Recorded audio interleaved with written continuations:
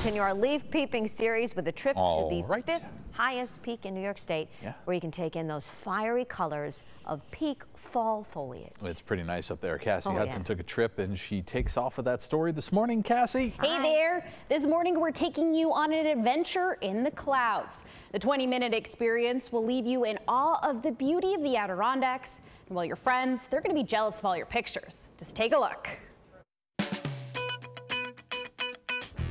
Right now it is at its absolute peak. Located in Wilmington, Whiteface Mountain is one of the highest peaks of the Adirondack Mountains and the fifth highest peak in New York State. Depending on how adventurous you are, there are a couple different ways to soak up the views from the top. In the fall, we have amazing activities. Veterans Memorial Highway, where you drive up to the summit of Whiteface Mountain. You can either hike up the last 276 feet or go through a 400-foot tunnel to the middle of the mountain and take a 27-story elevator ride to the very, very top.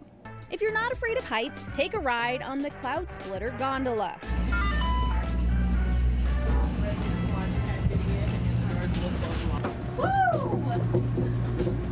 It's like a bird's eye view in flight, transporting visitors from the base of Whiteface Mountain to the peak of Little Whiteface. A little bit of a bumpy ride, but I'm okay. Oh.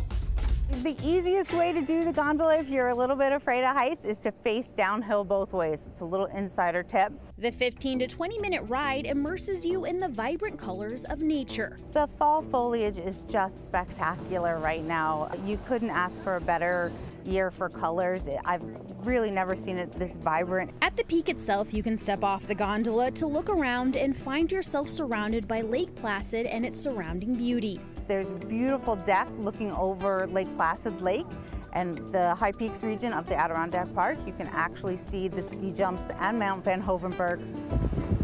Worth the view. And then if you walk over to the other side, you can see Lake Champlain and into the Green Mountains as well. And if you want to check it out, this is your last weekend to experience it during its peak fall foliage. That operation does close on Monday to prepare for its winter ski operation. Now, there are so many ways that you can experience not only this attraction, but so many others there in the area. It's called the Lake Placid Legacy Sites Passport Program. For all the details, just visit that website, news10.com. Incredible.